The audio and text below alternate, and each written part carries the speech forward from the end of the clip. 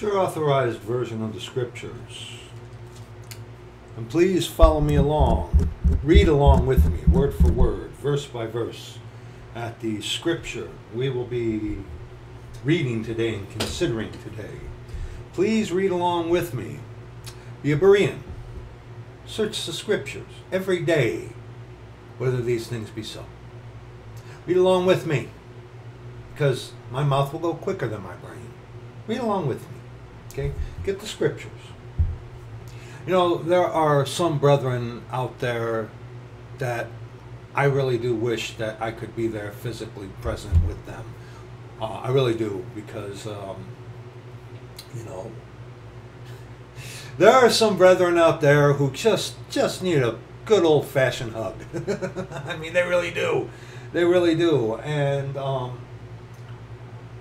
you know, being separated by distance, that gets hard. That's a hard thing to deal with when you speak with a brother who you love so dearly, and you can hear the anguish and stuff like that, and when you speak with them, and it's like you just want to go, you know, as a brother, you just want to go wrap your arm. It's like, dude.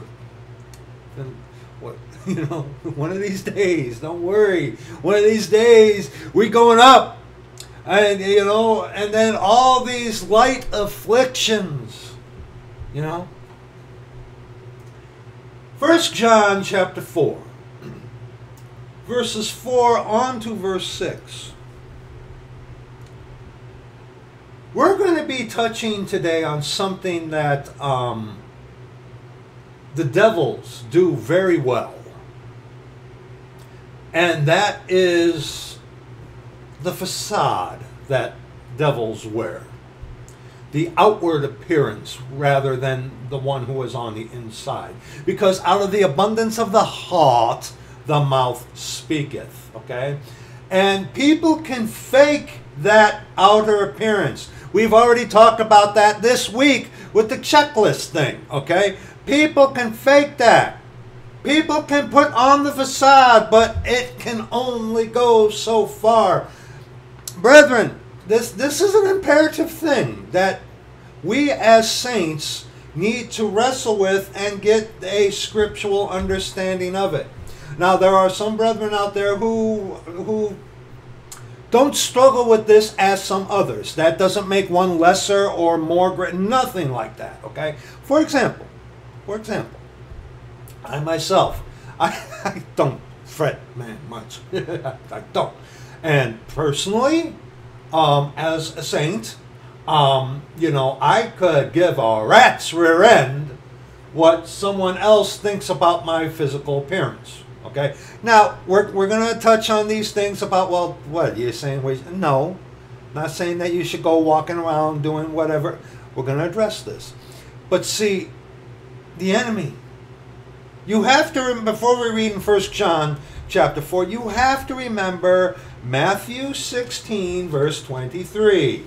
You have to remember this, okay?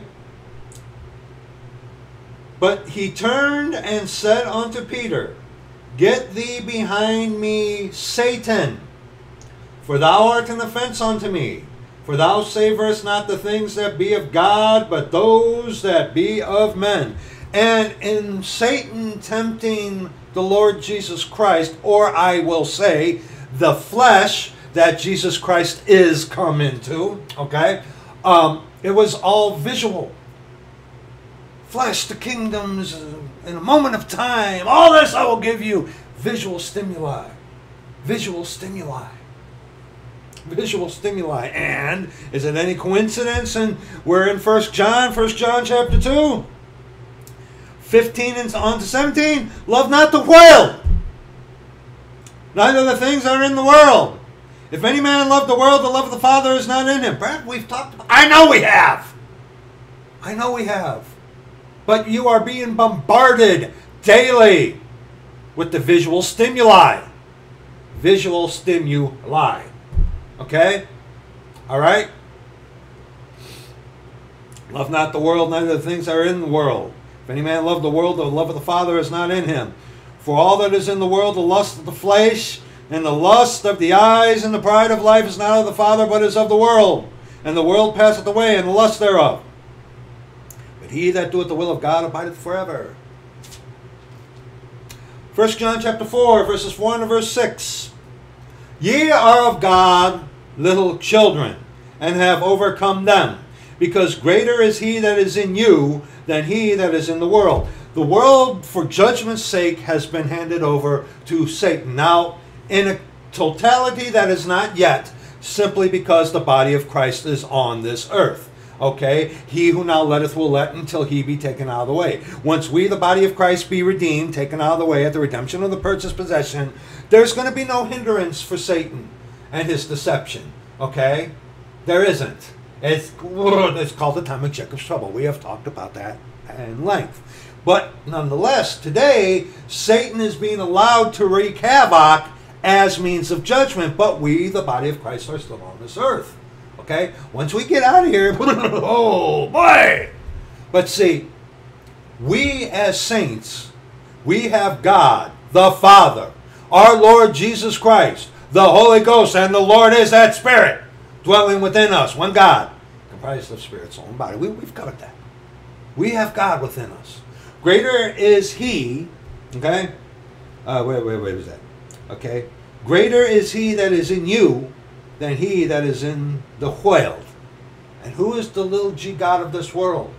That be Lucifer, Satan. But he who lives within us is the Father. Okay? All right?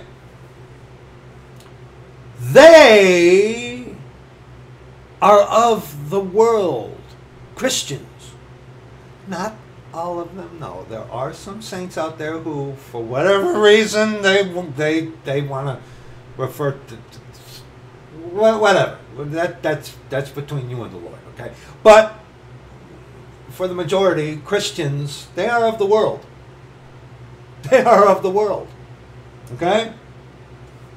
Therefore, speak they of the world, and the world heareth them. We are of God. He that knoweth God heareth us. He that is not of God heareth not us. Hereby know we the lowercase s spirit of truth, and the lowercase s, of course, spirit of error. Have you ever noticed how juvenile our enemies are? Have you ever noticed? You know, have you? Like, for example, okay, I've gotten emails. It's like, you need to change your shirt every once in a while, Brad. What, you only got these? It's like, like one of the most pettiest juvenile individuals I've unfortunately have ever had the privilege to encounter was that bloke from England. Okay, one of the most juvenile, petty individuals I've ever had the misfortune to meet. Well, gotta say though, that Eric Lionheart, yeah, that guy is also very juvenile. What am I getting at? Okay, what am I getting at? For example, Eric Lionheart in a comment which I long got rid of. He's one of these guys who likes to do debates, and he's on a live stream or whatever. He's not safe. But he's like, well, let's talk about this. It's like, dude, you think I'm going to waste my time with a devil like you? Are you crazy? Go away. And he's like, then he responded. It's like, well, you're afraid. You know you won't do it because you know I'd win. Nah, nah, nah, nah, nah. It's like, dude, did you just graduate from kindergarten? Huh? You need some milk and cookies? Huh? You need to go play in your playpen? Huh? And that's what the devils do. They get juvenile. Okay? They go and resort to the playground tactics.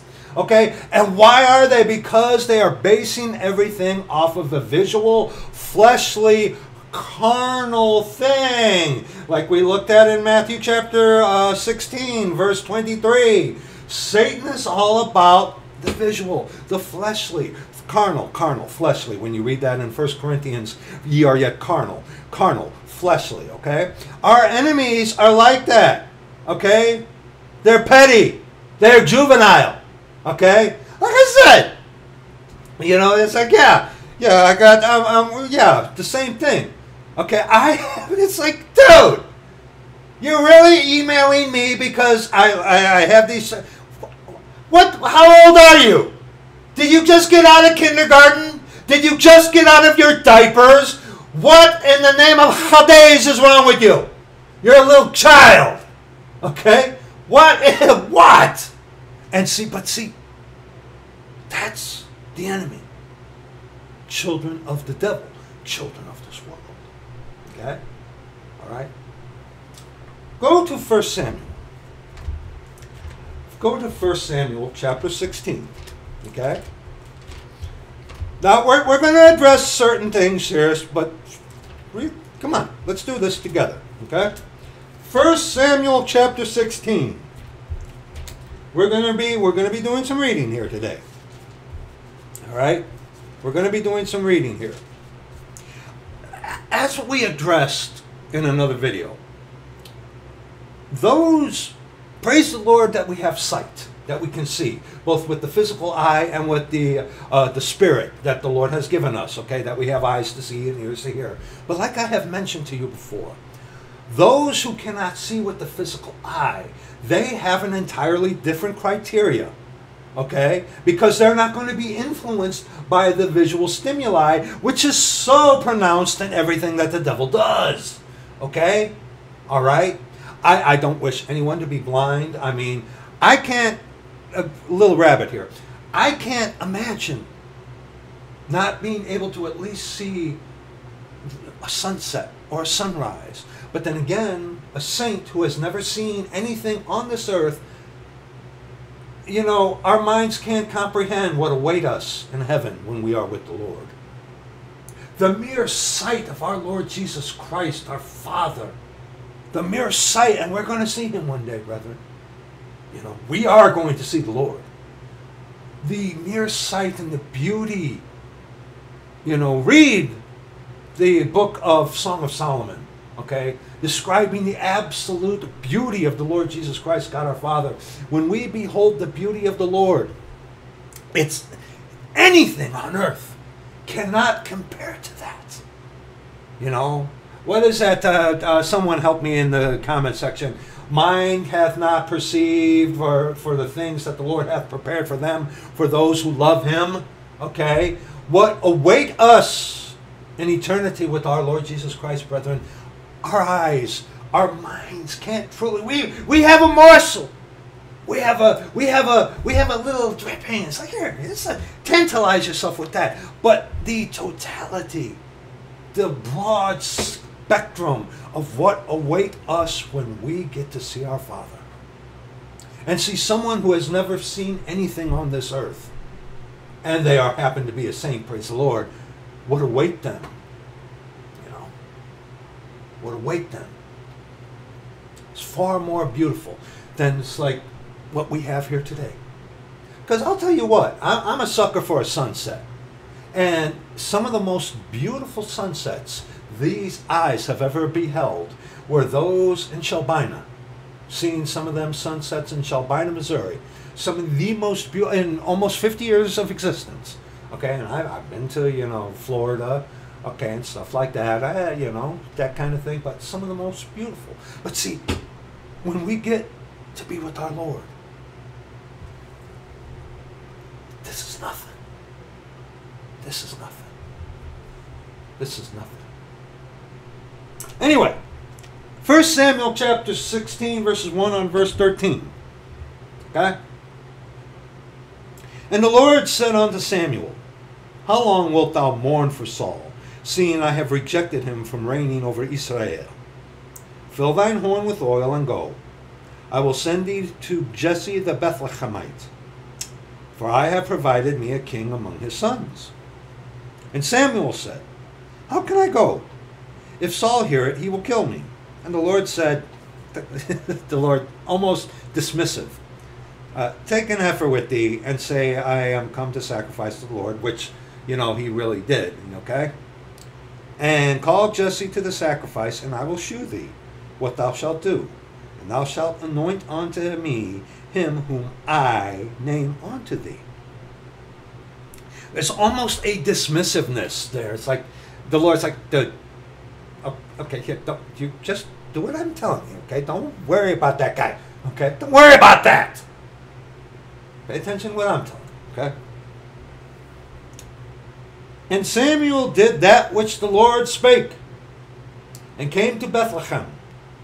And the elders of the town trembled at his coming, and said, comest thou peaceably? Well, yeah, Samuel, a judge, a prophet of the Lord, comes up all of a sudden. It's like, uh-oh. Hey, good to see you, but there's a reason why you're here. So, okay. And he said, peaceably, I am come to sacrifice unto the Lord. Sanctify yourselves and come with me to the sacrifice. And he sanctified Jesse and his sons, and called them to the sacrifice. And it came to pass, when they were come, that he looked on Eliab, or Eliab, whatever. I'll be corrected on that as needs be in the future. Eliab, and said, surely the Lord's anointed is before him. Wow, look at that.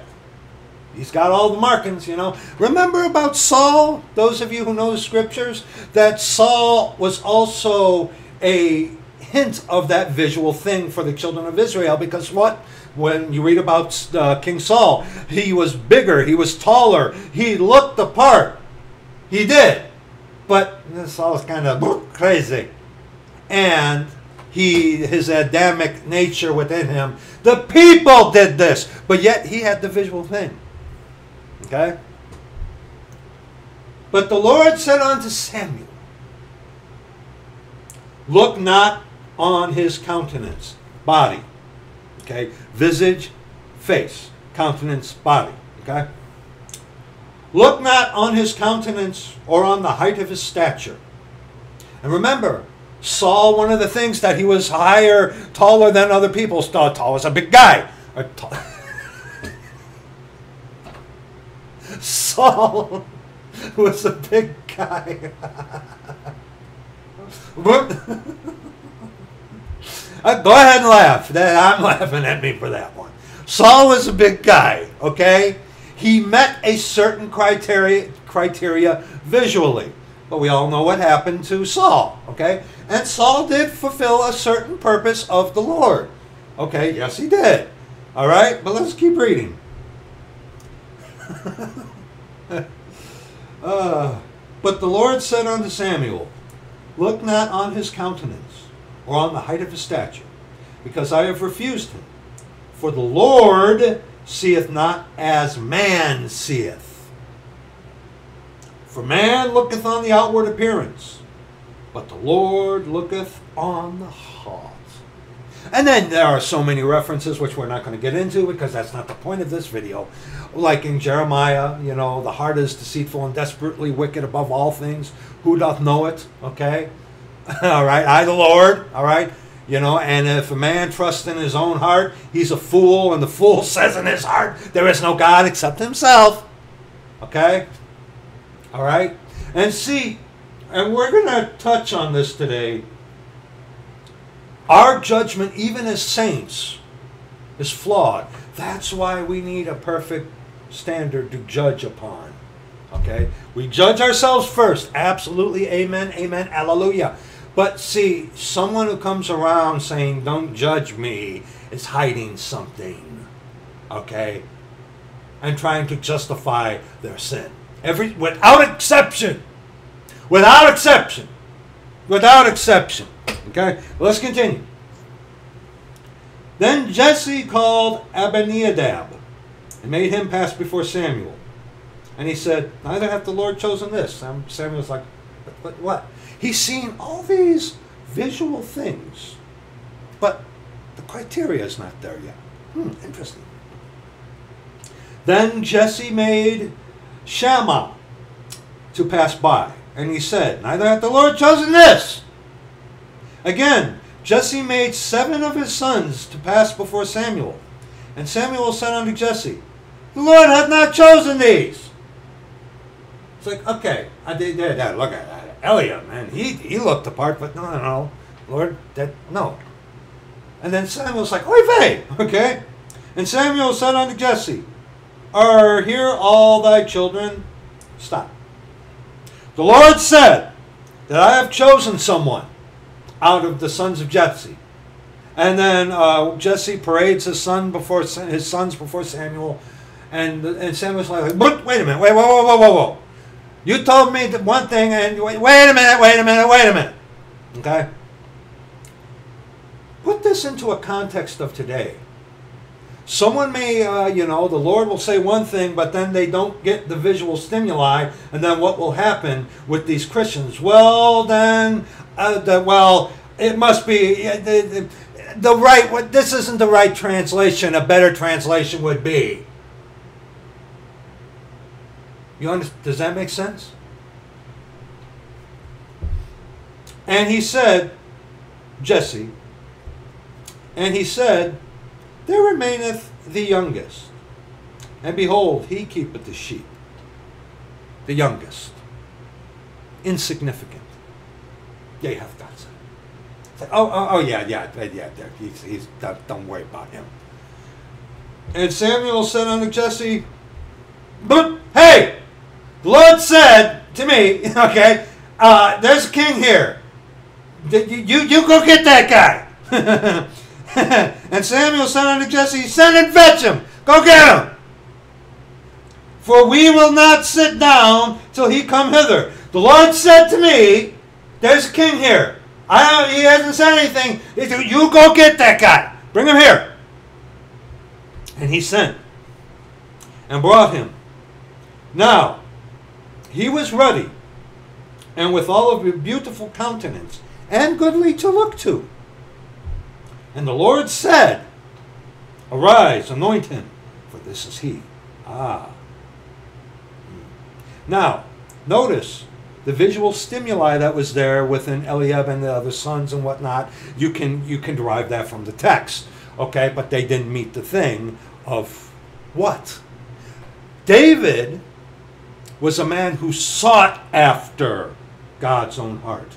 There are those Christians that want you to believe that David had the heart of God. Yeah, as he murdered Uriah. Yeah, as he slept with Bathsheba. Yeah, he had the, No. David sought after. He went after. He did not have the heart of God in him. There are Christians today that believe and are taught that. No, David sought after. Okay? Was a man after God's own heart. He was like, going after it. Okay? He did not have the heart of God. Okay? All right, he didn't. All right? Give me a break. Yeah, as he had Uriah murdered. Yeah, okay, give me a break. Then Samuel took the horn of oil and anointed him in the midst of his brethren, and the capitalist Spirit of the Lord came upon David from that day forward. So Samuel rose up and went to Ramah. Verse 7. The Lord said unto Samuel, look not on his countenance, or on the height of his stature, because I have refused him. The Lord seeth not as a man seeth. For the Lord looketh on the outward, for the Lord seeth not as man seeth. For man looketh on the outward appearance, but the Lord looketh on the heart. Yes, he does. Yes, he does. John 16, verses 7 on to verse 14. And brethren, these Christians can be very deceptive. Oh, these Christians can put on a good performance. Theater, man. Thespians. Okay? You don't know what that means? Look it up. Thespians. Okay? Performers. I mean, I've encountered some of these devils that, it's like, dude, you do deserve an Oscar. Okay? But, John 16, verses 7 on to verse 14. Nevertheless, I tell you the truth. It is expedient for you that I go away. For if I go not away, the capital C Comforter will not come unto you. But if I depart, I will send him on to you. And when he is come, he will reprove the world of sin, and of righteousness, and of judgment. Of sin, because they believe not on me. And as it says in Proverbs 14, verse 9, fools who say in their heart there is no God except themselves, make a mock at sin, like all the sleazy believers do. Okay? Of sin, because they believe not on me. Of righteousness, because I go to my Father, and ye see me no more. Of judgment, because the prince of this world is judged. How? Here. Okay? I have yet many things to say unto you, but ye cannot bear them now. Because he was going on to the way of the cross to die. Okay, the law was still binding until the death, burial, and resurrection. Okay? Alright? Alright, there was not like a lull, haul over thing where everything was suspended in the air. That's nonsense. The 3-year ministry thing, whatever, dude. I'm never going to talk to that guy anyway. But it's like the 3-year ministry, that was a dispensation. So what? The law was held in limbo? Oh, they have colorful arguments about that. So, well, the law and the prophet, we're not going to get off on that. Nonsense. Anyway. But I have yet many things to say unto you, but ye cannot bear them now. Howbeit when he... Now stop. Now. Okay? Before the death, burial, and resurrection. Okay? The law was still binding. Okay? The Lord had not fulfilled it with the sacrifice of himself and the blood on the cross. Okay?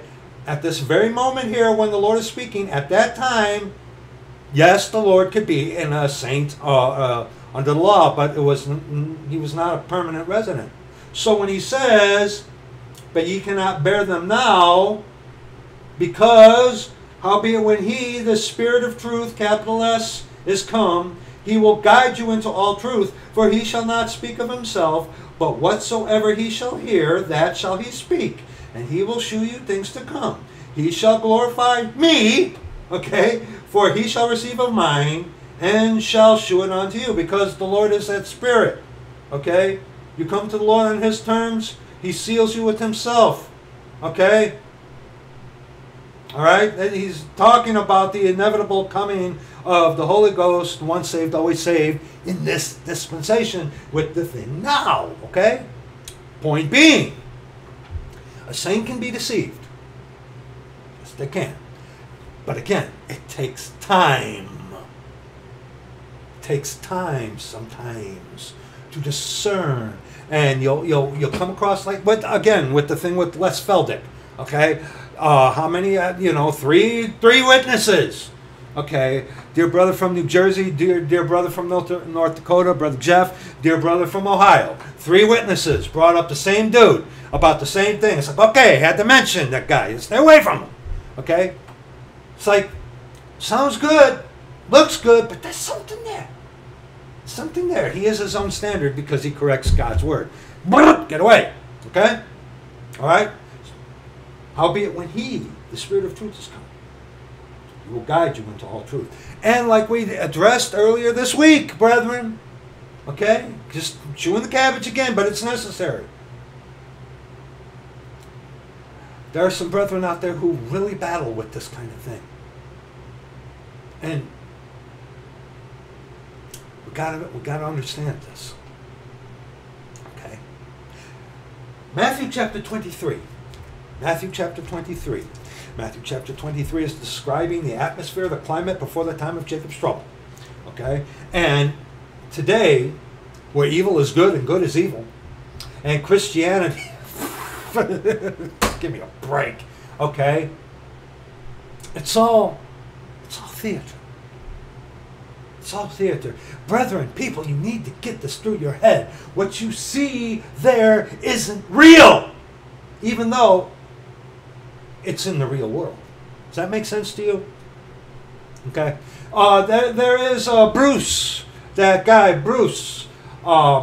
who I have a lot of respect for. He's got some videos on his channel where he addresses this as well. But we got to remember this. We have to remember this. Satan gives you an unreal world while using the real world to deceive you. Does that make sense to you? Matthew chapter 23, verses 25 on to verse 28. Woe unto you, scribes and Pharisees, hypocrites! For ye may clean the outside of the cup and the platter, but within they are full of extortion and excess. Thou blind Pharisee, cleanse thou that which is within the cup and platter, that the outside of them may be clean also. Woe unto you, scribes and Pharisees, hypocrites!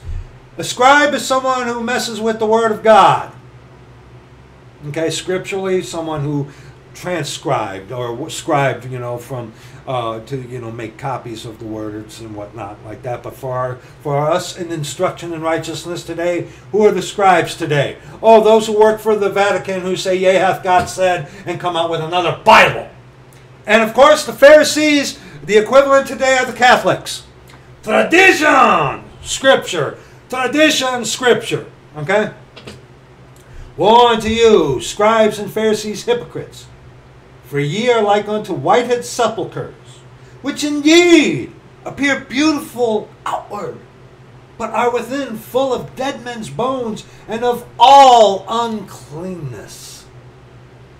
Even so, ye also outwardly appear righteous unto men, but within ye are full of hypocrisy and iniquity.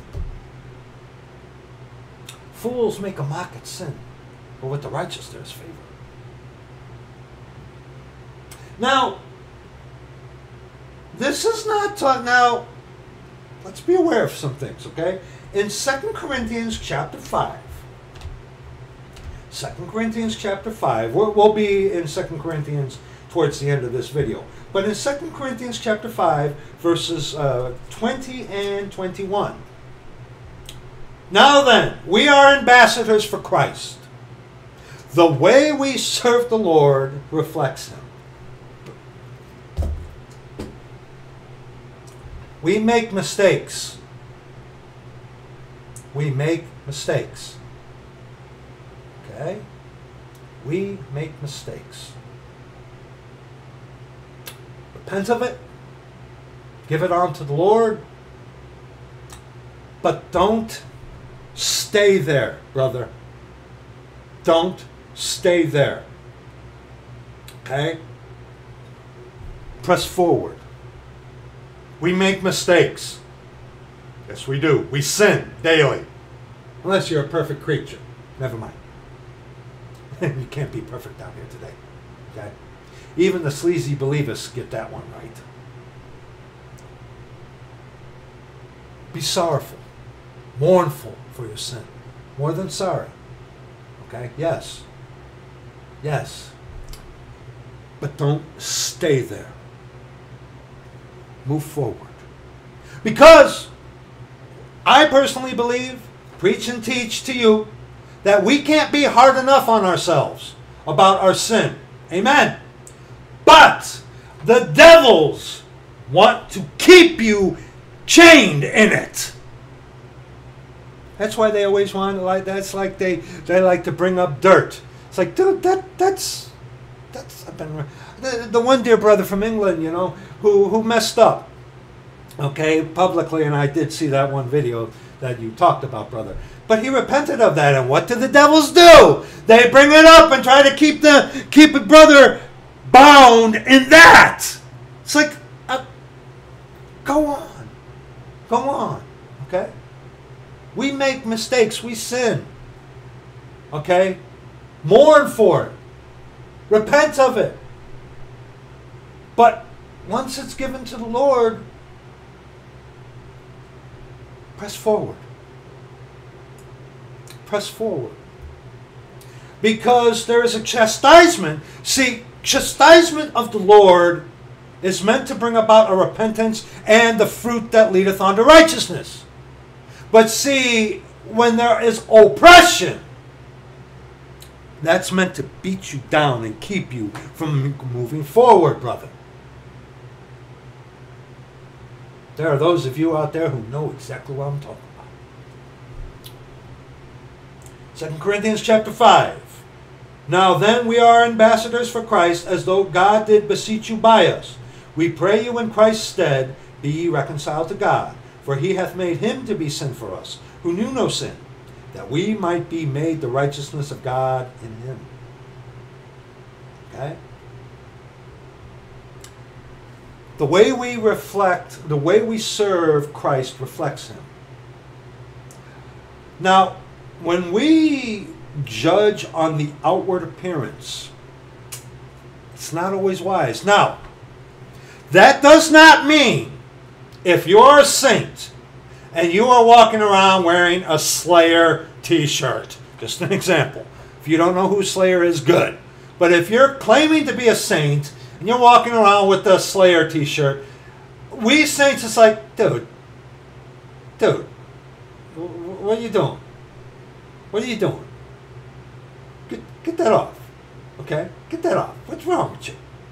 If you're a saint and of the male persuasion, and you let yourself go, and you let the hair get to the collar or something like that, just because you're lazy, and not going to pay someone to cut your hair, God forbid. But just an example. It's like, brother, you need to trim that up, okay?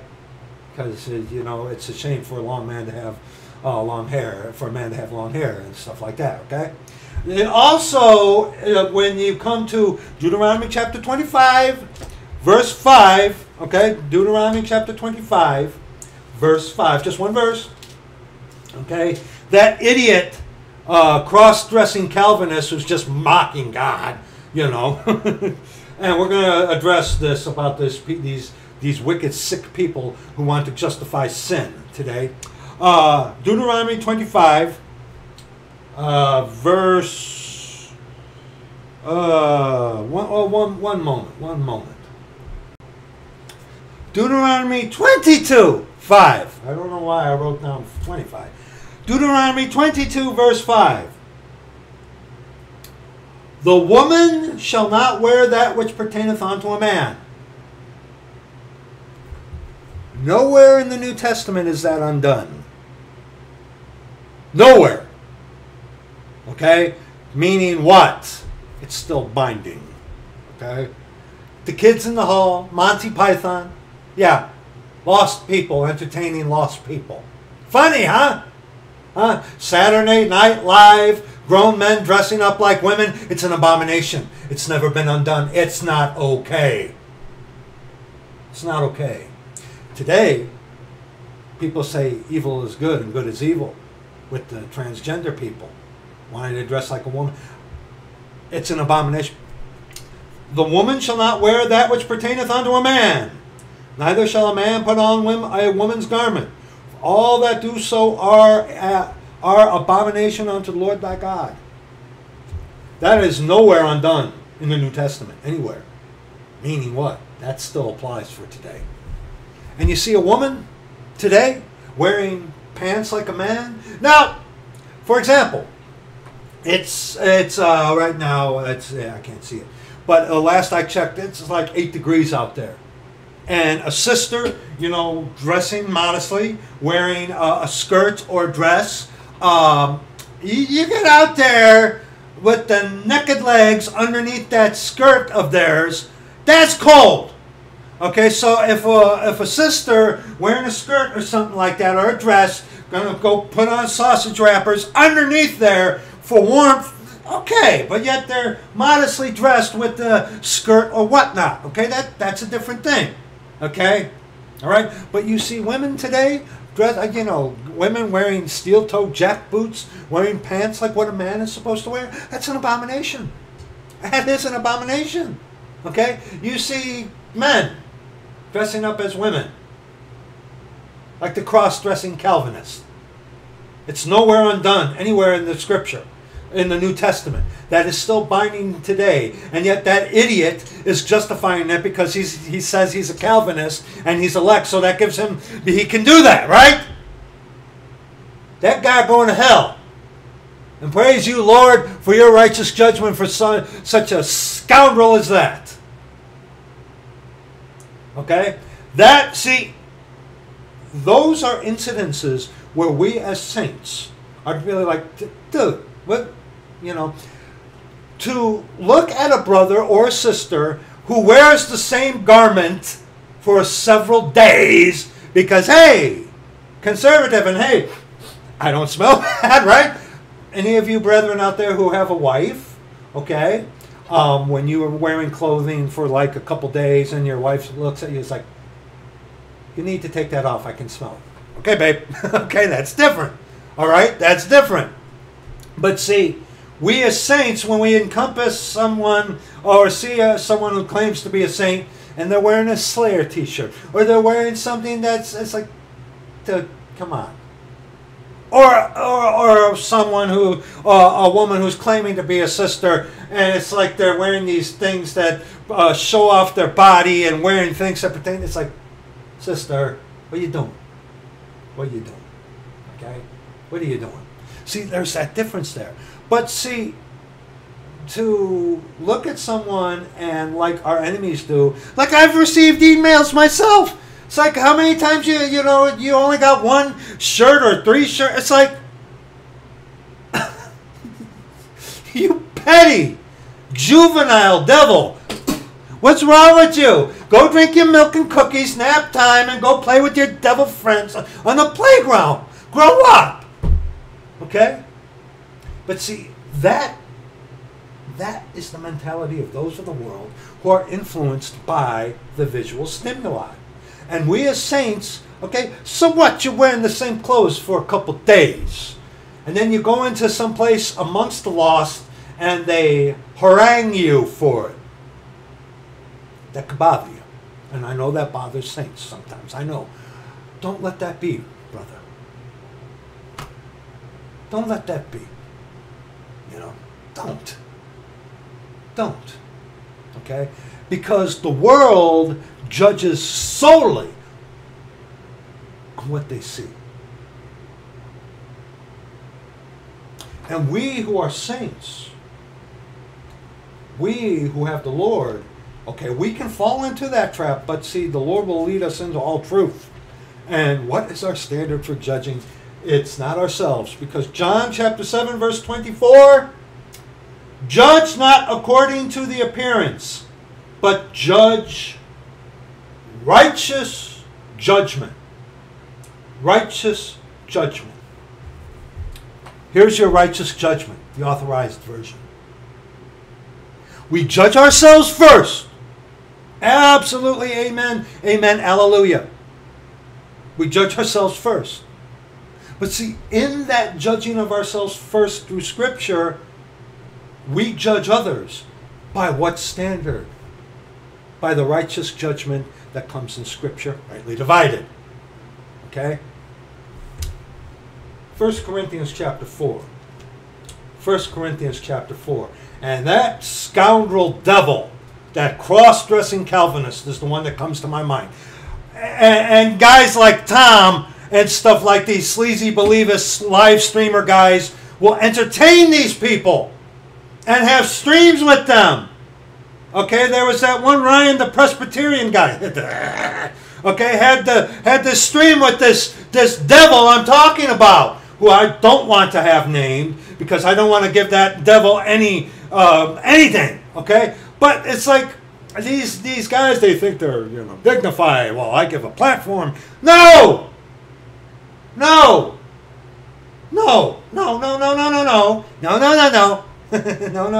because remember, 2 Corinthians chapter 6, okay, verses 14 on to verse 18, okay? See, when these live streaming Christians are being whores and willing to debate with anyone who claims that they are saved, and they're not. They visually say, well, it's a show of my righteousness. No, it's a show that you're a devil. Be ye not unequally yoked together with unbelievers. For what fellowship hath righteousness with unrighteousness? And what communion hath light with darkness? Okay? And what concord hath Christ with Belial, or Belial? Or what part hath he that believeth with an infidel? And what agreement hath the temple of God with idols? For ye are the temple of the living God. As God has said, I will dwell in them, and walk in them, and I will be their God, and they shall be my people. Wherefore, come out from among them, and be ye separate, saith the Lord, and touch not the unclean thing, and I will receive you, and I will be a father unto you, and ye shall be my sons and daughters, saith the Lord Almighty. Okay, and then when you encounter these live streaming Christians who generally be of the fake grace community, they entertain all these people in their streams. You're being a bunch of whores. Put that in your pipe and smoke it, pal. Okay? You are. You are. Where's the separation? There isn't. Because you are of your father, the devil, the whore of Babylon. Okay? But 1 Corinthians chapter 4. And this is a favorite go-to place to these people. And again, someone who brings up to you about, well, no one can judge me but the Lord. They're hiding something. And they are twisting this. 1 Corinthians chapter 4, verses 1 on to verse 5. Let a man so account of us as the ministers of Christ and stewards of the mysteries of God. We are ambassadors for Christ, remember. How we serve the Lord reflect him. Moreover, it is required in stewards that a man be found faithful. Faithful. Romans chapter 12, 1 and 2. I beseech you therefore, brethren, by the mercies of God, that ye present your bodies a living sacrifice, wholly acceptable unto God, which is your reasonable service. And be not conformed to this world, but be ye transformed by the renewing of your mind, that ye may prove what is that good and acceptable and perfect will of God. Who are you proving that to? To the world, not to you. Okay? Let's go back to 1 Corinthians chapter 4. But with me, it is a very small thing that I should be judged of you, or of man's judgment. Key tie in there, man's judgment. Yea, I judge not mine own self. Now wait a minute, time out. Okay. Paul didn't judge his own self. So see, these guys will use this. It's like, well, I could do whatever I want. That's not what Paul's talking about. Paul didn't judge by his own standard because, as it says in Romans chapter 7, I'm getting a little ahead of ourselves here, but in Romans chapter 7, O wretched man that I am, verses 24 and 25, O wretched man that I am, who shall deliver me from the body of this death? I thank God through Jesus Christ our Lord. So then with the mind I myself serve the law of God, but with the flesh of sin. He's not justifying sin, but what he is saying is his judgment, his personal fleshly judgment is inadequate. Okay? We need to judge ourselves upon a standard that is perfect. The authorized version. The scripture. So when Paul says, I judge not mine own self, he's not saying that there is no judgment for himself. He is saying he is not judging himself upon his own standard, but upon the standard that the Lord gives. And see, these wicked, vile, grotesque, disgusting, fake grace, sleazy believists will come to this and say, well, don't judge me. Like that stupid, cross-dressing Calvinist. They say, well, only the Lord can judge me. I judge not my own self. Seeking to see, they're hiding something. Okay? Paul is talking about when he says, I judge not mine own self, he's not saying that there's no judgment because he examines himself. Or else you have a clear contradiction with 2 Corinthians chapter 13. Clear contradiction. Okay, let's keep reading. For I know nothing by myself. He says it right there. Yet am I not hereby justified, but he that judgeth me is the Lord. Hey, how does the Lord judge you?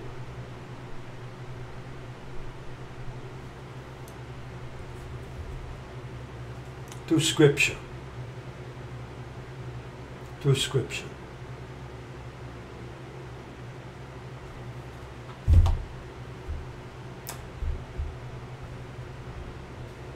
For I know nothing by myself, yet am I not hereby justified. But he that judgeth me is the Lord. And how does the Lord judge us today? By that same word, the Scripture. When the Lord comes back with us at his second coming, the sword that's coming out of his mouth, he's going to be speaking his word, judging according to the word that we have in our hands today, the Authorized Version, people. Okay? Verse 5. Therefore judge nothing before the time. And I've even heard, unfortunately, I watched that disgusting cross-dressing Calvinist before. I have. And I'm ashamed of that. But I did. I gave that imbecile my time. Okay? But, they say, well, see, you can't judge me until the time.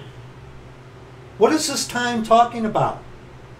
Because if it is as they were talking about, and most of these guys, until, the second coming, then all of a sudden that means we're not supposed to judge anything, right?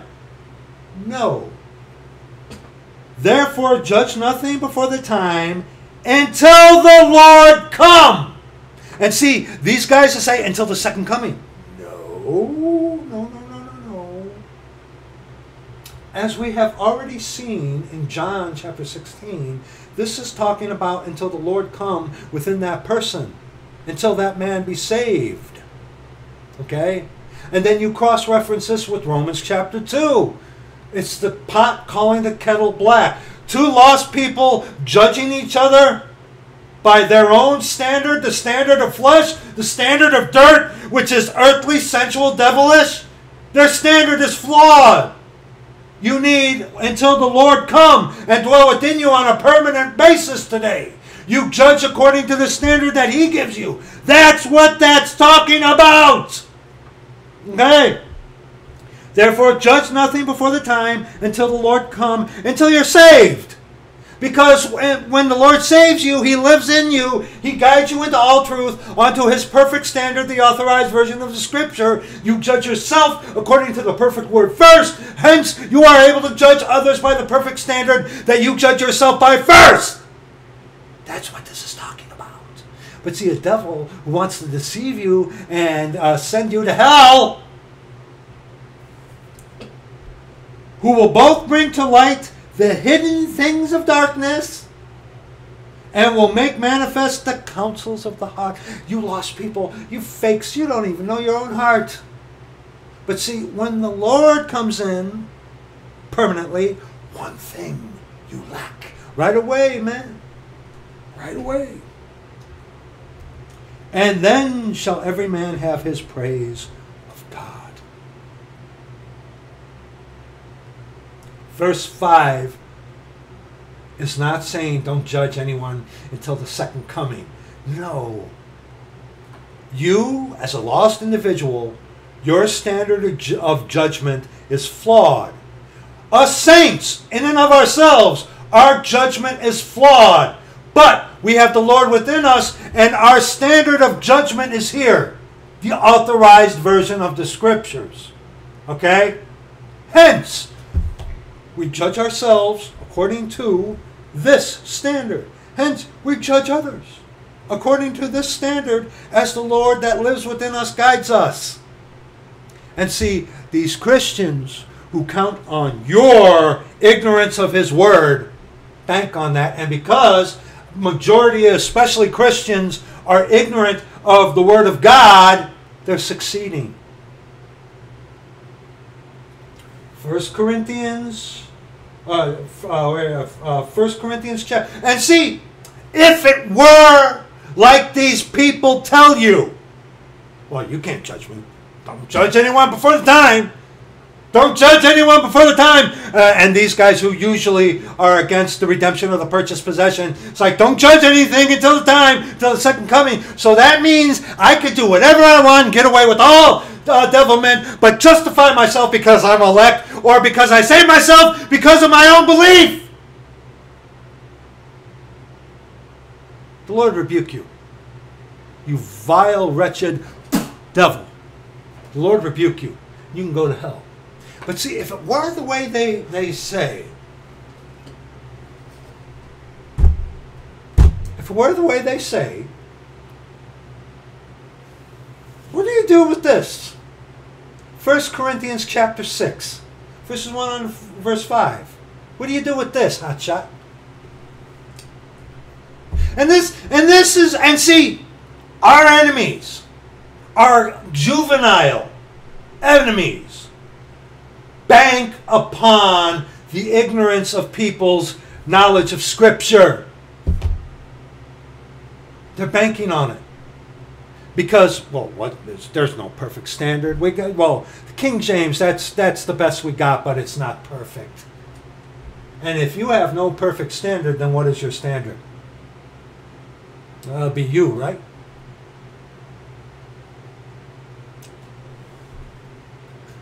And see, when you see this, it's like plain as the nose on my face. Okay? Ray Charles could see this. But see, the people are being destroyed for lack of knowledge. Right now, there is a level of famine in the land. They're not hearing the words of God. They're not even hearing a Bible. And our enemies, who are all fleshly, carnal, playing your strings of your emotion and feelings, are banking on that, and they're succeeding. Because you are your own God. But see, if it is the way these guys say it is, what do you do with this? Dare any of you, having a matter against another, go to the law before the unjust and not before the Christians, the saints? Do ye not know that the saints shall judge the world?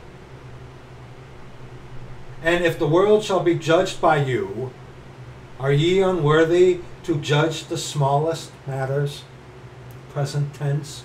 They'll argue, well, that's talking about the great white throne.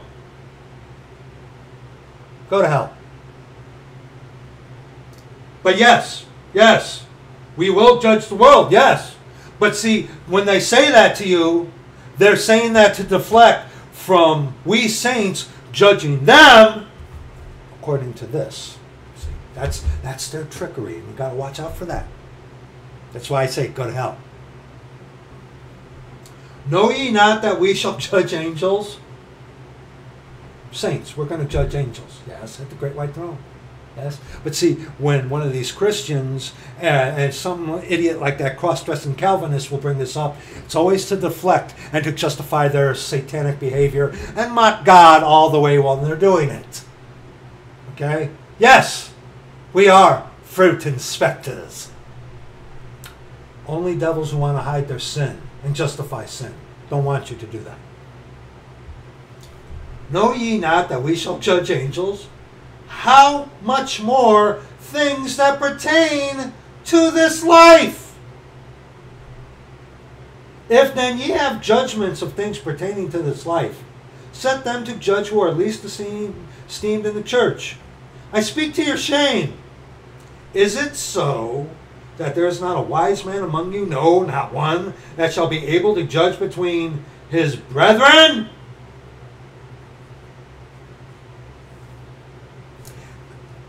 During this time, Paul was encompassing because of 1 Corinthians chapter 5.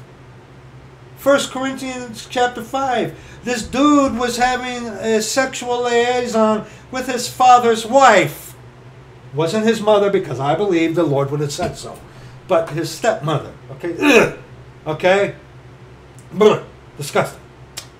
But verse 2 in 1 Corinthians chapter 5 shows the psyche of what was going on. They were puffed up. Well, we're not judging you.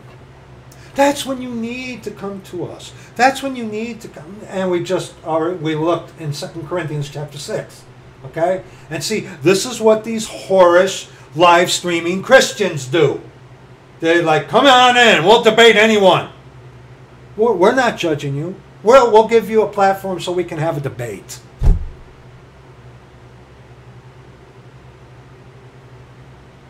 And ye are puffed up, and have not rather mourned, that he that hath done this deed might be taken away from you.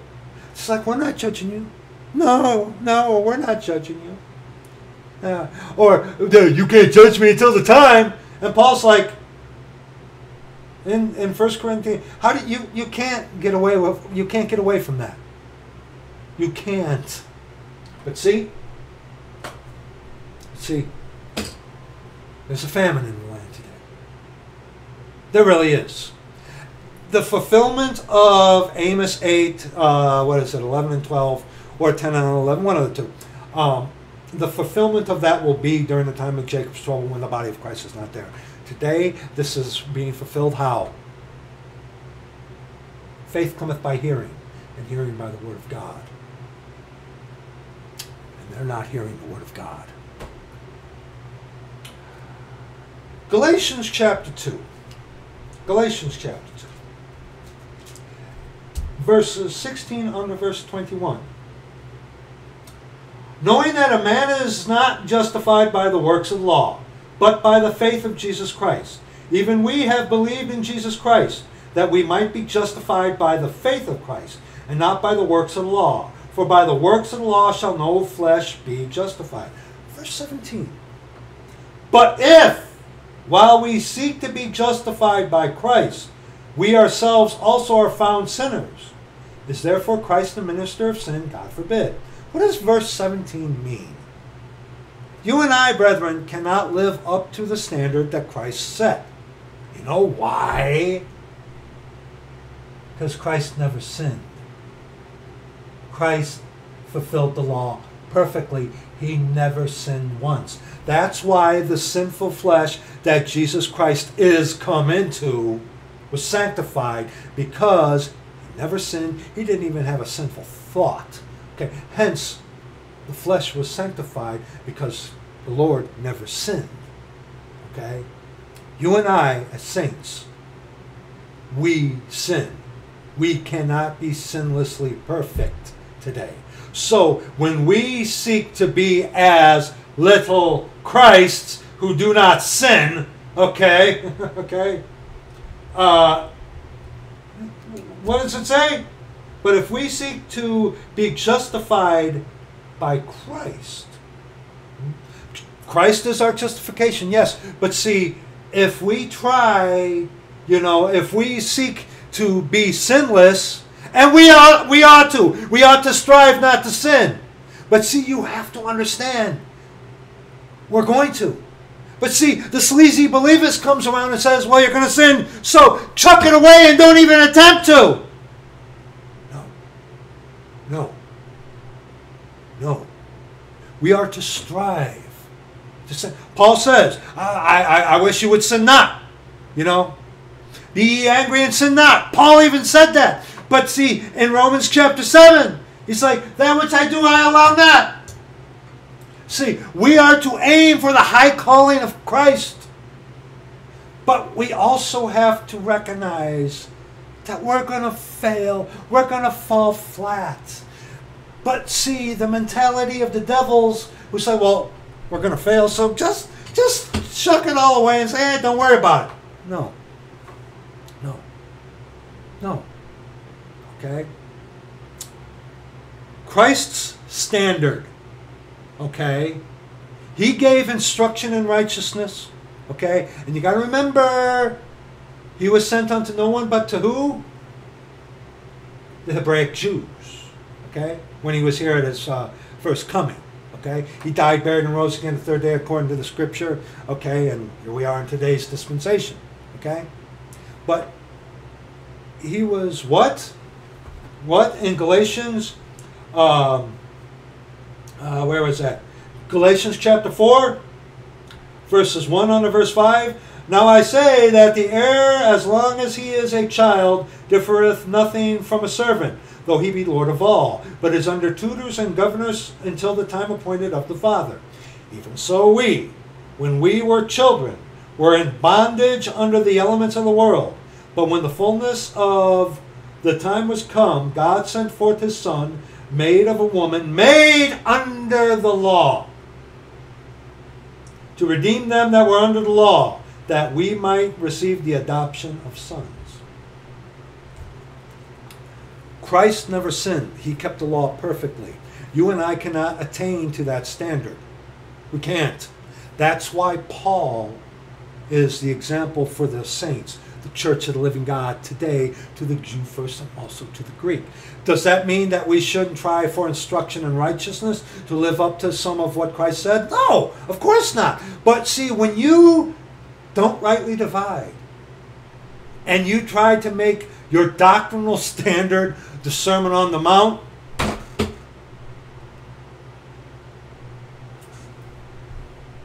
verse 18 in Galatians chapter 2. For if I build again the things which I destroyed, I make myself a transgressor. And as it says in James, if you mess up at one point in the law, you have broken the whole thing. If you go back to your vomit,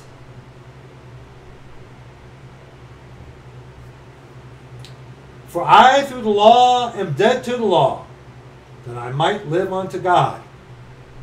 I am crucified with Christ. Nevertheless I live, yet not I, but Christ liveth in me. And the life which I now live in the flesh, I live by the faith of the Son of God, who loved me and gave himself for me. I do not frustrate the grace of God. For if righteousness come by the law, then Christ is dead in vain. And then we already read Romans chapter 7, verses 24 on to verse 25. But see, the devils, when we mess up, can oppress you and try to keep you here, to keep reliving, opening up that scab. Yes, when we sin, we mess up, we're devastated, we're broken even more so. Yes, it's like, Lord, oh wretched man, I can't stop this. But see, a devil wants to keep you there. In Ezekiel chapter 13, Ezekiel chapter 13, good example of this. Verses 17 on to verse 23. Likewise, thou son of man, set thy face against the daughters of thy people, which prophesy out of their own heart, and prophesy thou against them, and say, Thus saith the Lord God, Woe to the women that sew pillows to all armholes, and make kerchiefs upon the head of every stature to hunt souls. Will ye hunt the souls of my people?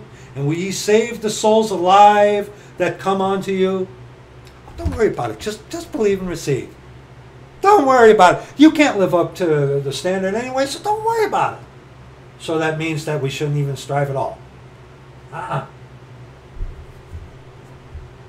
And will ye pollute me among my people for handfuls of barley and for pieces of bread, to slay the souls that should not die, and to save the souls alive that should not live, by your lying to my people that hear your lies? Oppress a saint who messed up. Who messed up? Who is repentant? Who is grieved?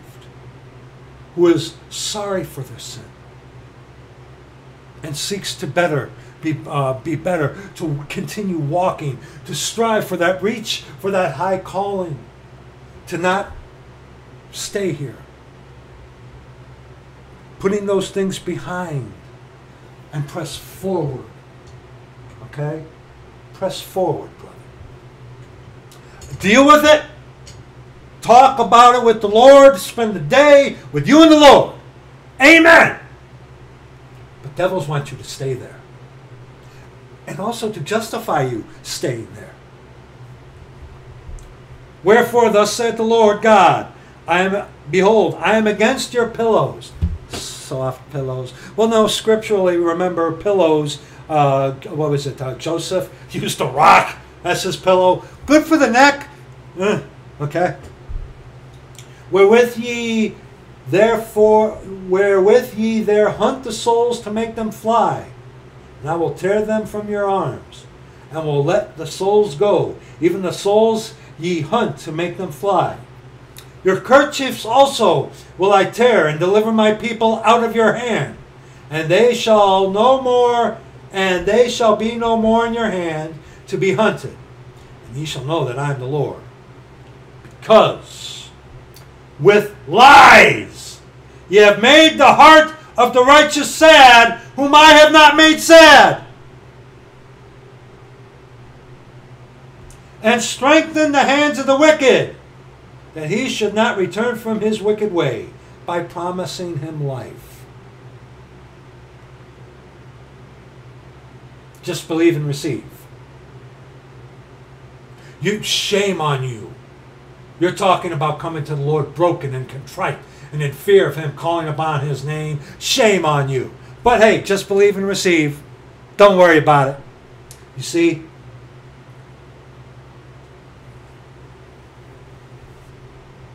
by promising him life.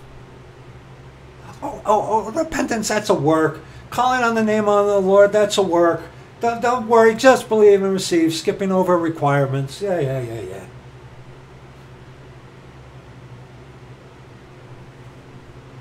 Therefore, ye shall see no more vanity, nor divine divinations. For I will deliver my people out of your hand, and ye shall know that I am the Lord. Go to James chapter 2. This was the catalyst for today. Now, the thing about James 2, brethren. Okay. James 2. The book of James is written for the Hebraic Jews during the time of Jacob's trouble. Okay? Saints get messed up with James 2.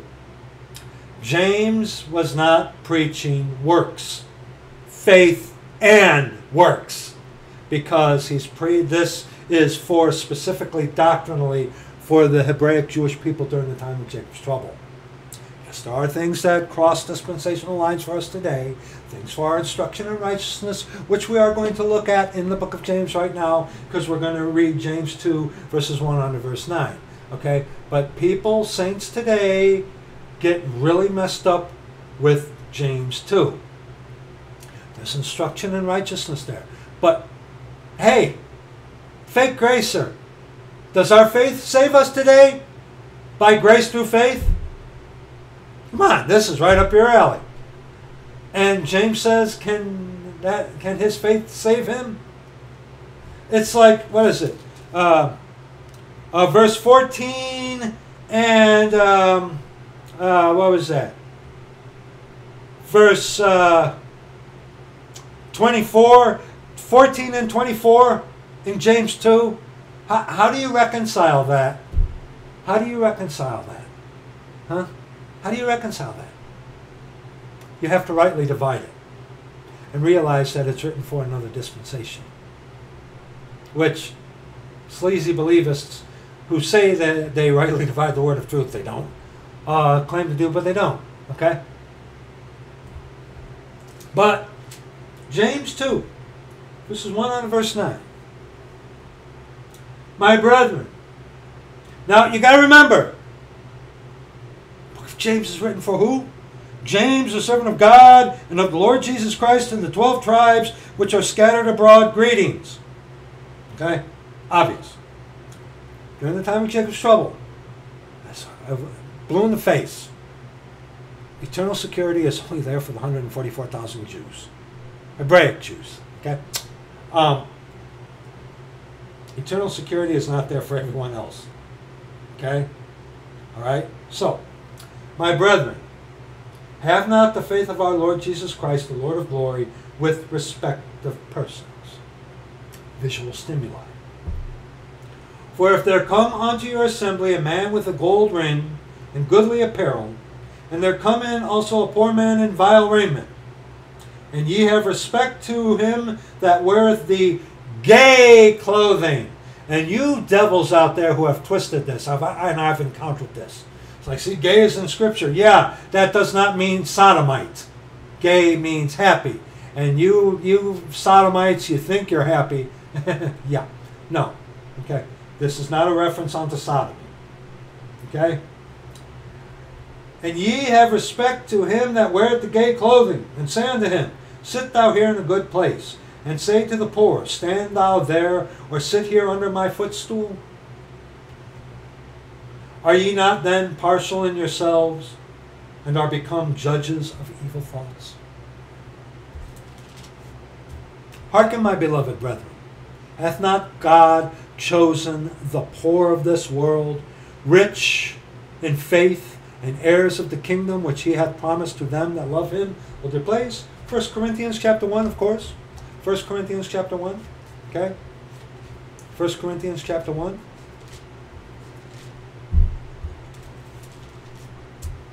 On to verse 31. For ye see your calling, brethren, how that not many wise men after the flesh, not many mighty, not many noble are called, but God hath chosen the foolish things of the world to confound the wise. The brother, who wears the same outfit every day for a while until it can walk by itself. Okay? It looks a little gruff. Doesn't live up to the world's fleshly standards. Okay? God has chosen the weak things of the world to confound the things which are mighty, and base things of the world, and things which are despised hath God chosen, yea, and things which are not, to bring to naught things that are. Look at those verses. Okay? The foolish things of the world, us saints, to confound the wise. The weak things of the world, to confound the mighty. No trust in ourselves. Okay? You read for 2 Corinthians chapter 1. We have the sentence of death in ourselves that we don't trust in ourselves. Okay? And base things of the world, and the things which are despised, not many noble. I'm a Calvinist. I'm elect. I saved myself because I just believed and received.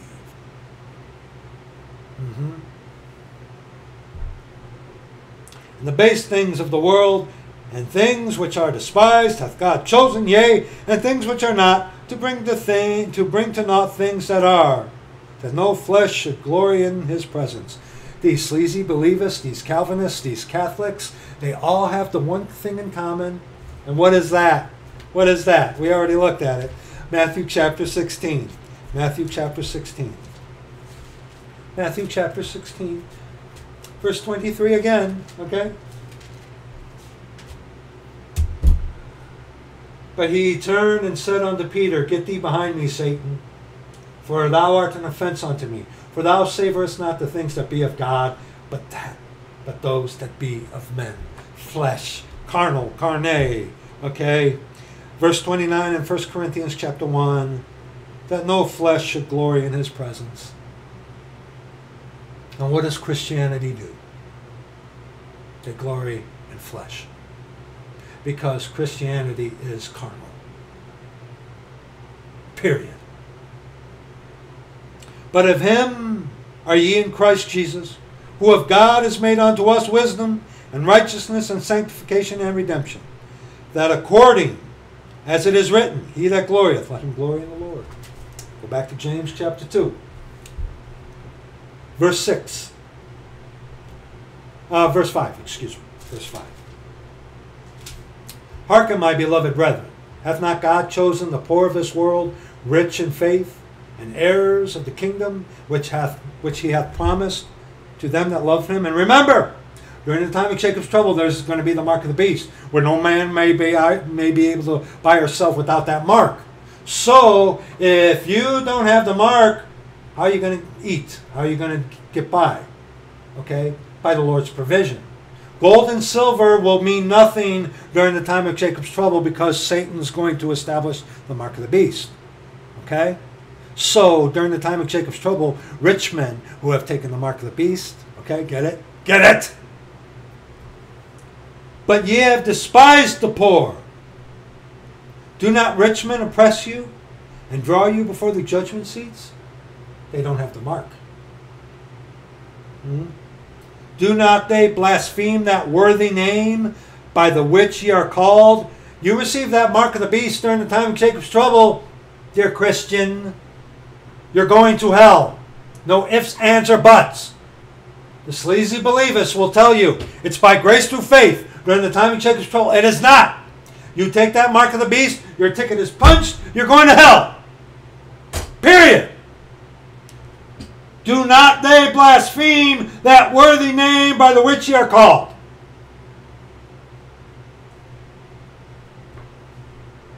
If ye fulfill the royal law according to the Scripture, thou shalt love thy neighbor as thyself, ye do well. But if ye have respect to persons, ye commit sin, and are convinced of the law as transgressors. Sometimes I wish I were deaf and blind.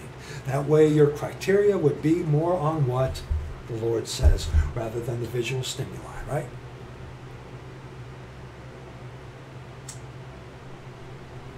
Go to 2 Corinthians chapter 5. 2 Corinthians chapter 5, and then we will be done. I know this is, again, a chewing the cabbage thing. I get that. But brethren, when you talk to sweetheart brethren who are in pain, who are just sorrowful, and we got to remember these things. 2 Corinthians chapter 5, verses 1 on to verse 12. And this is the thing, when these Christians, when you get emails, it's like, Brad, change your shirt. It's like, grow up and get the pacifier out of your mouth, little boy. This is light affliction. For we know that if our earthly house of this tabernacle were dissolved, our body, this mortal coil, we have a building of God, our spiritual body, our new body, an house not made with hands, eternal in the heavens. For in this we groan earnestly, desiring to be clothed upon with our house which is from heaven. Amen. Brother Jeff, no more shoulder. Brother Alexander, no more hip problems. Myself, no more heart problems. My wife, no more of her problems. Our spiritual body, that body that, can appear like that, where you could eat to your full and not have to gain an inch or anything like that. Okay? We eventually, there's going to be no pain. There's going to be no suffering. Okay? We still got a while to go before that comes.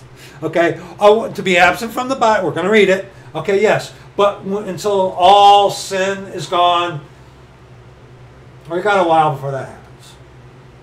Okay? Time, Jacob's trouble, the kingdom of heaven. And then after that, great white throne. Then the devil and sin is finally cast away. And then let's do it. Okay? For in this we groan, earnestly desiring to be clothed upon with our house which is from heaven. It's like when I was walking the other day, it's all snowy and they don't do the sidewalks. So I walk on the road. And while I was walking, and I walk facing traffic because I want to see what's going to hit me, And while I was walking, a car swerved at me. And I'm like, yeah, come on, pal. And I just smiled. It's like, dude, you hit me, I'm going home. Okay? So it's like, okay? But anyway, let's continue. If so be that being clothed, we shall not be found naked.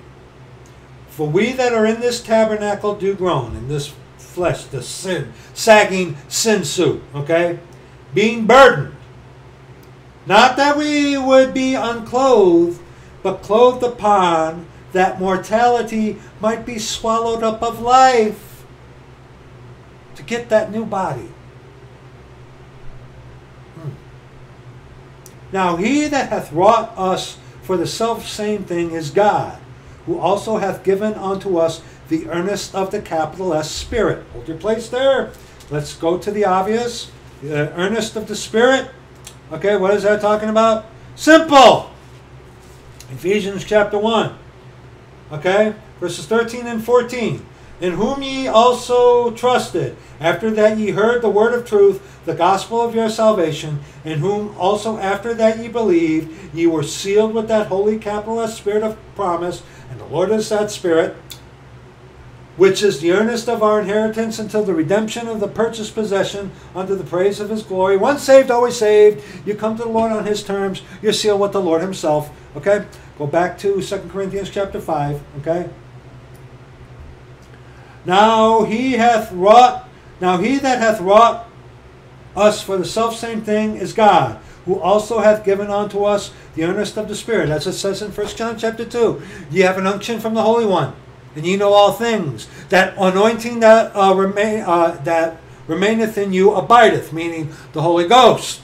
Okay? He who is born of God, born again, the Lord lives within you. He's not going to guide you onto any sin. Okay? We sin, but the Lord within you is not going to justify anything, any sin that you do. Doesn't work that way. Unlike what some cross-dressing Calvinists will have you believe, or these stupid, wicked, sleazy believers will have you to believe also. Okay? Even some Baptists out there. Okay? Therefore, we are always confident, knowing that, whilst we are at home in the body, we are absent from the Lord. I wanted to get out of here yesterday. Saint, so did you. So do you. But see, we're here. Hence, for we walk by faith, not by sight.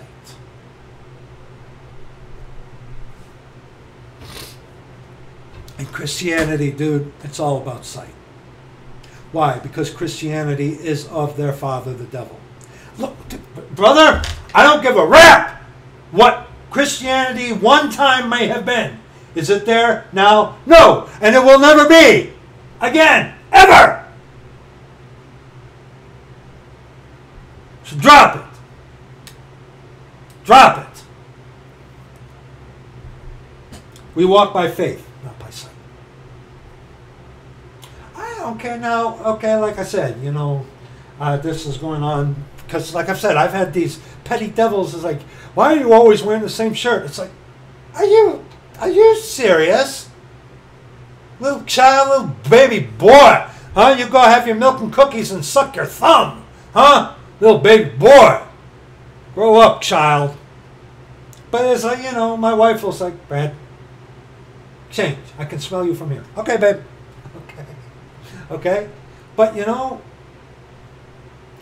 don't judge on that criteria. Like we've already addressed. If you're a saint and you're walking around in a Slayer shirt, if you're a sister and you're it's like, why are you wearing pants like that? Why are you dressed like... Okay, that's a different thing.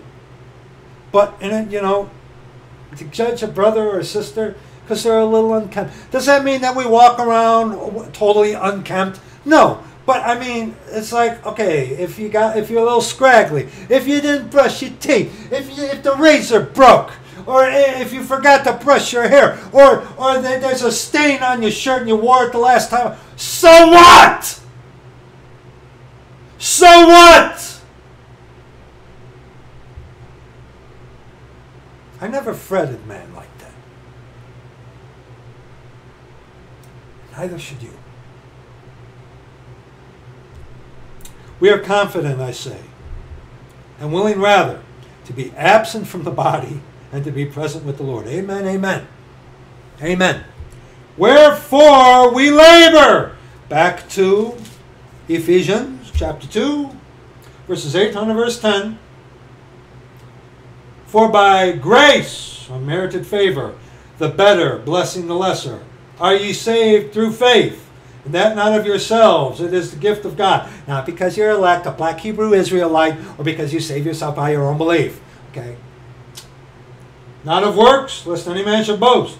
For we are his workmanship, created in Christ Jesus, unto good works, which God hath before ordained that we should walk in them, as ambassadors of Christ. Verse 9 in 2 Corinthians chapter 5. Wherefore we labor, that whether present or absent, we may be accepted of him. For we, saved people, must all appear before the judgment seat of Christ. The judgment seat of Christ, the redemption of the purchased possession, the come up hither, the judgment seat of Christ. You do not see judgment seat of Christ mentioned anywhere outside of the Pauline epistles. Show it to me. You don't. The judgment seat of Christ is for the church of the living God, us saints. Okay? That's what that is about. All right?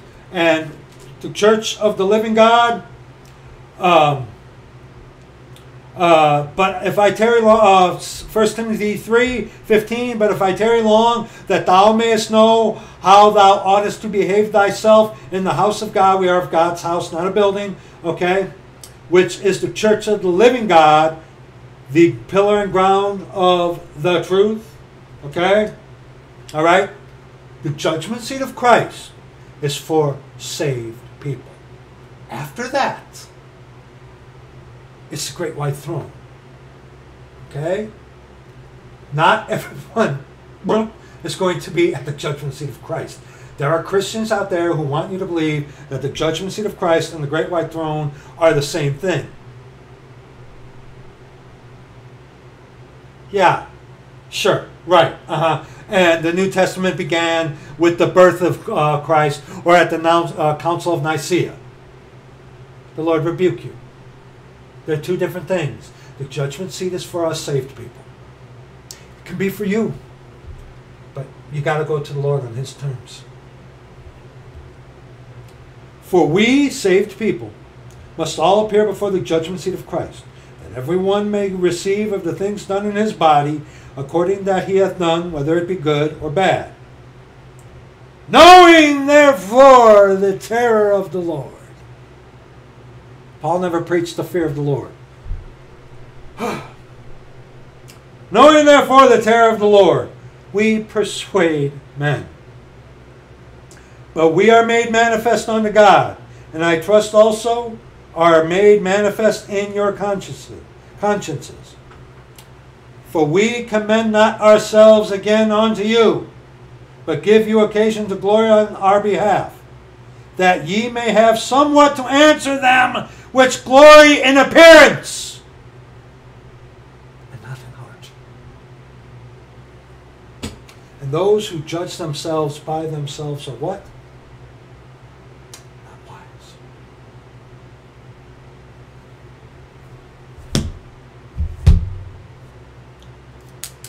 Don't let these devils get to you. I know that's easier said than done. I know. And yes, I will freely admit this. Personally, that thing doesn't get to me too much. It doesn't. Okay? If my outer garment needs, my wife. She's like, Brad, okay, babe. Okay. Or if a brother, it's like, you hug a brother, it's like, Brad, why have you been wearing that? Okay, or if you're walking around and people look at you because you're the Sunday best thing. Okay? Think about that. Okay? Like with these Christians, it's like they put on their Sunday best. Got to put on a suit and tie. Well, how are you going to look before the Lord naked? Are you going to be actually physically naked, but the Lord doesn't see as a man see? We already covered that. It's like these people, it's like you got to wear your best going to church. But all things are naked before the eyes of whom we have to do. And the Lord doesn't look on the outside, but he looks on the heart. So when you get these Christians that go to the church building putting on their best, like the Ruckman, it's like, so we don't look like nuts to people, so you wear the suit and tie?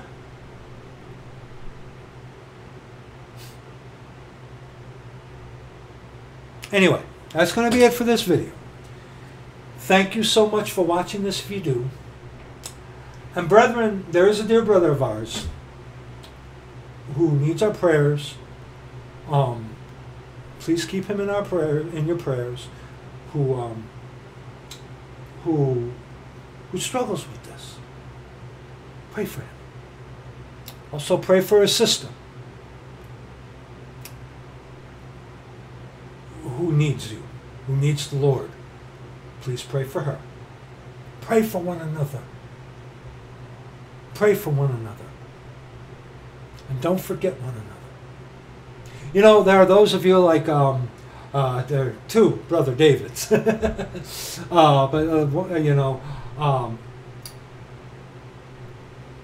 We're kept busy.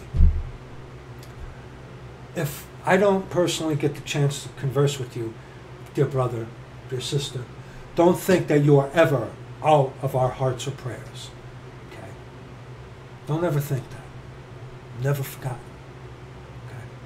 But that's going to be it for this video. Thank you so much for watching this if you do. I hope this helps. I do. I do. Because this can be a snag for some of us. And it needn't be. So, I'm going to get this one uploaded. We love you. Thank you. And we will see you in the next video, okay? Bye-bye.